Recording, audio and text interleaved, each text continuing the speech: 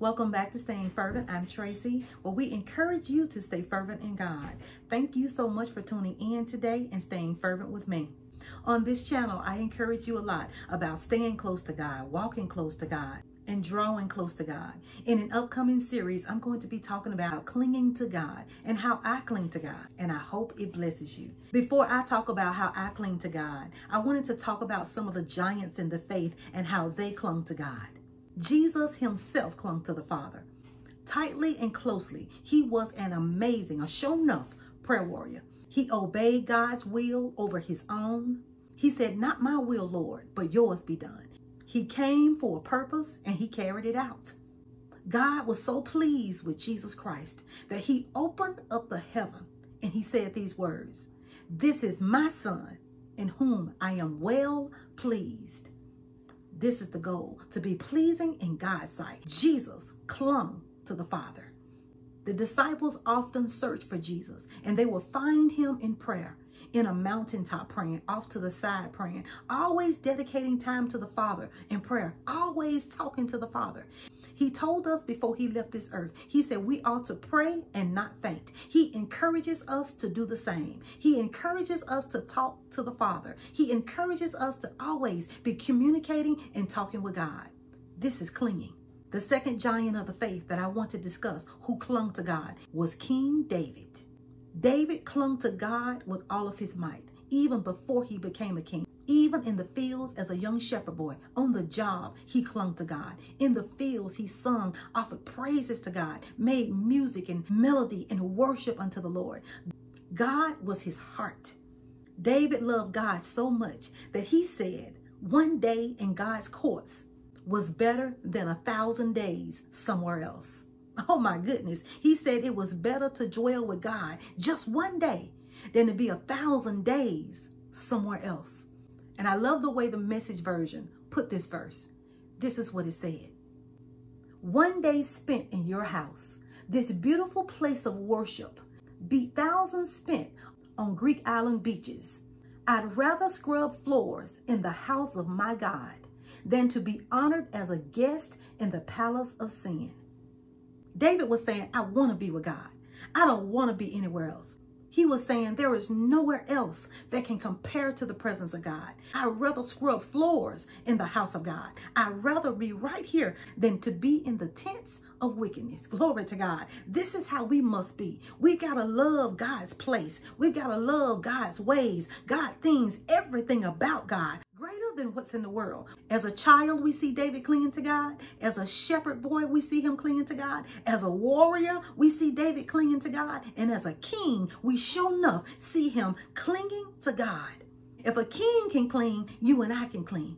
He was in a high place of authority, and yet he loved God. Yet he clung to God. What does that say to you and me?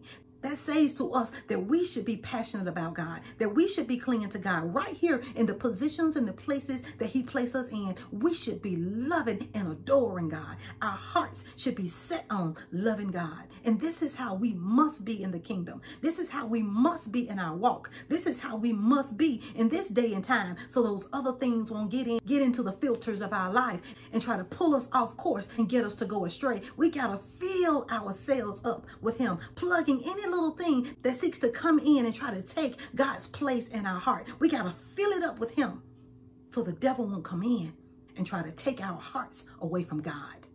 I pray we be strong in the Lord and in the power of his might. I pray we be invigorated with God's strength, that we have a zeal for him, that we will fight for our worship and our time for clinging with God.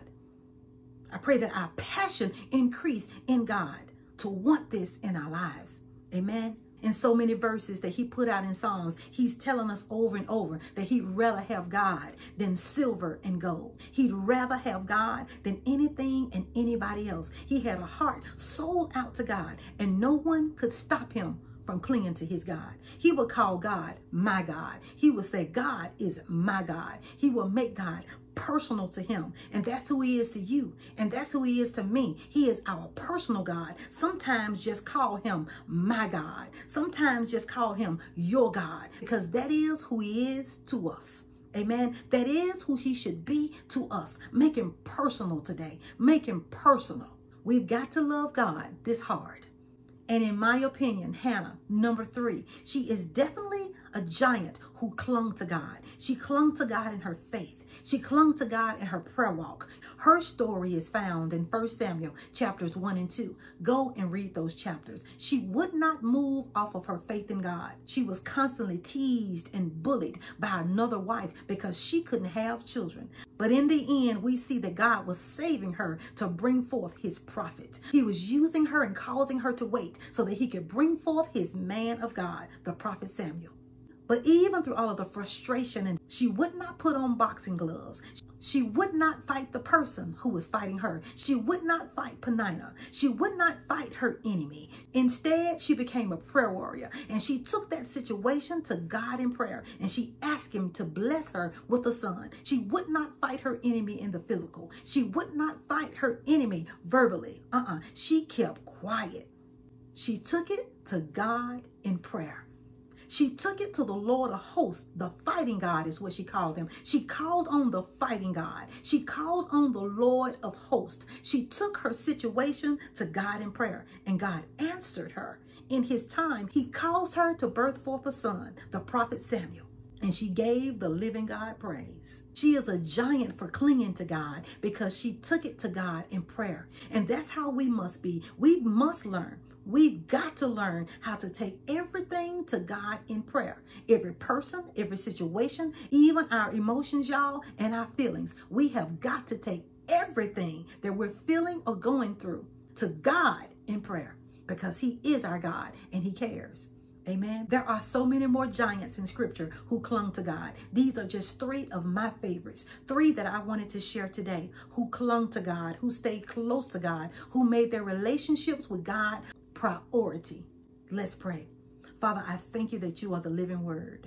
I thank you that you are the living bread. I thank you that you are the bread of life. You give to us strength. You give to us peace. You give to us purpose. You give to us determination. So, Father, I thank you today for everyone listening on the sound of my voice. I pray that their lives be blessed. I pray that you cause their hearts to cling to you. I pray you cause their hearts to adore you, Lord. Your word says to draw nigh to you, and you will draw nigh to us. Bless us to draw nigh, Lord. Bless us to draw close, Father. And bless us to cling to you, Lord God, and not let go. Bless us to cling to you for our family. Bless us to cling to you for our homes. Bless us to cling to you for our situations. Bless us to lift everything up to you in prayer. And give us courage and give us a zeal and give us a mighty strength to trust in you, Lord, like never before. Your word says that he that dwells in the secret place of the Most High shall abide under the shadow of the Almighty. Father, bless us to dwell today and bless us to dwell with you richly. Draw us to your secret place. Cause our hearts to come to you, Lord. Cause our hearts to adore you, Lord, in the mighty name of Jesus. Hallelujah. Amen and amen. And if you don't know Jesus Christ as your Lord and Savior, just ask God to come into your heart.